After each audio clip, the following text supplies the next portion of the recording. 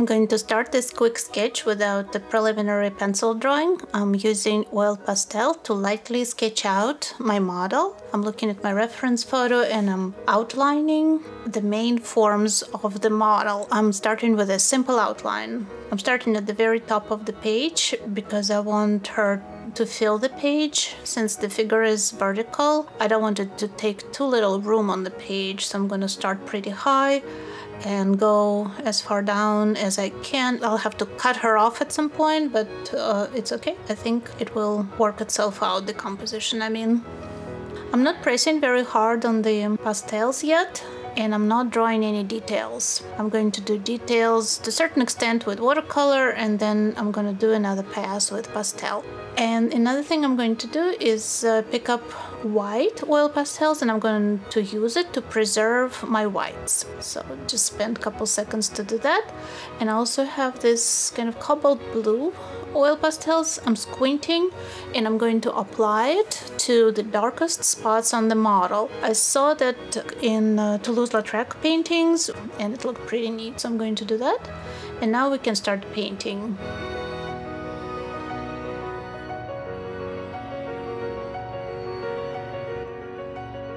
I'm using a Scarlet Lake for the shadow side, and I'm mixing it with cobalt purple. It neutralizes it a little bit and gives me nice color for the shadows. And for the light side, I'm going to use New Gamboge. Just drop it in where the light hits the face and her shoulder.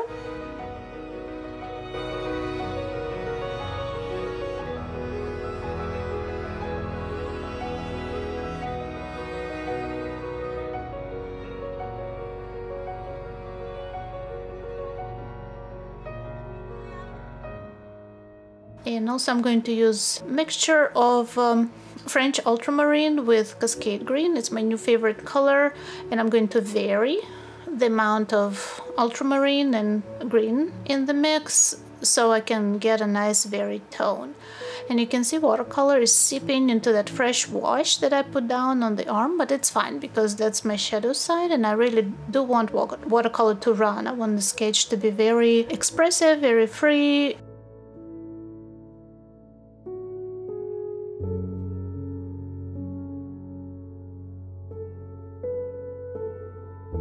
I'm going to use quite a bit of splattering. I am going to have a hard edge on the lid side on my left where I'm applying Scarlet Lake right now. I'm going to be careful.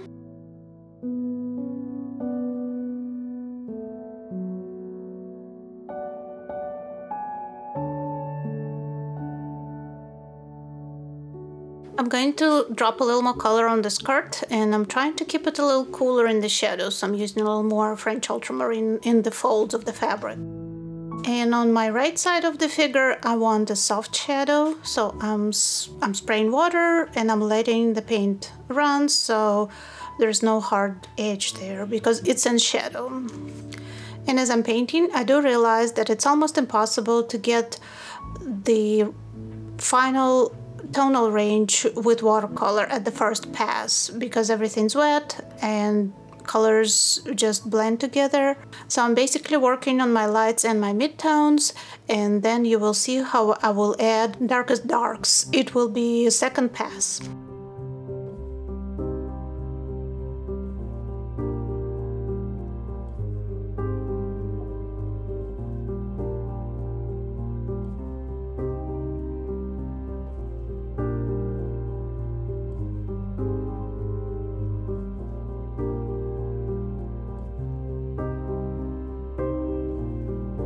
So now I'm going to pick up my oil pastels again, and I'm squinting and I'm adding the darkest areas on the figure. That squinting when looking at the model really helps me to see.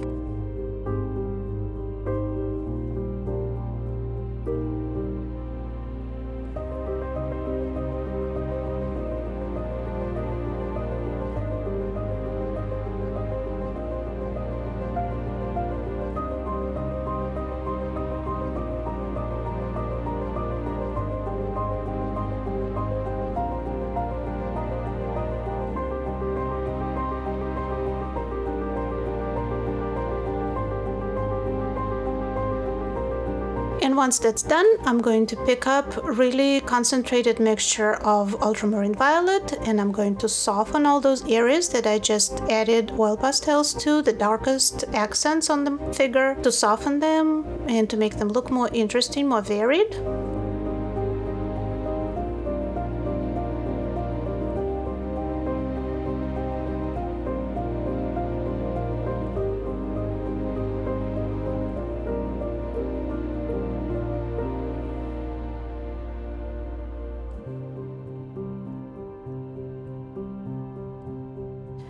And after that the sketch is done, I'm going to sign it and let's look at the final result.